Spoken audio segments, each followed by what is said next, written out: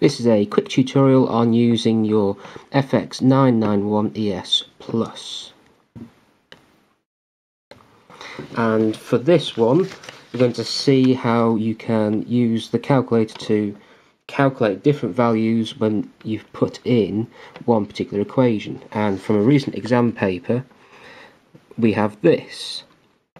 Y equals 3 to the power of x plus 2x, and ask you to fill in the values.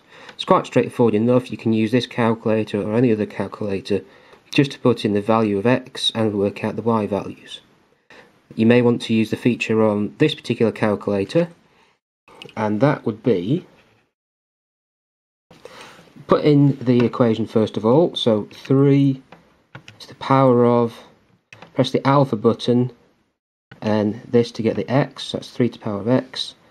Press the right arrow button and plus 2 and x again. And we're not going to press equals because we want to tell it what to calculate.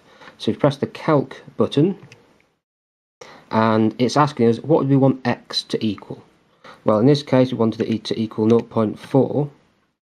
Press the equal sign. It puts 0.4 into that equation and it gives you the answer of 2.35. So rather than put it all in again and work out the next value, just go calc again. What's your next x value? Next one is 0.6 equals 3.13.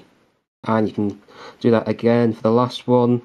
Press calc, 0.8 equals, and there you go, 4.01. So all in all, if you have lots of values to gain from one equation, using your calculator like this is just a quick way of doing all that working out.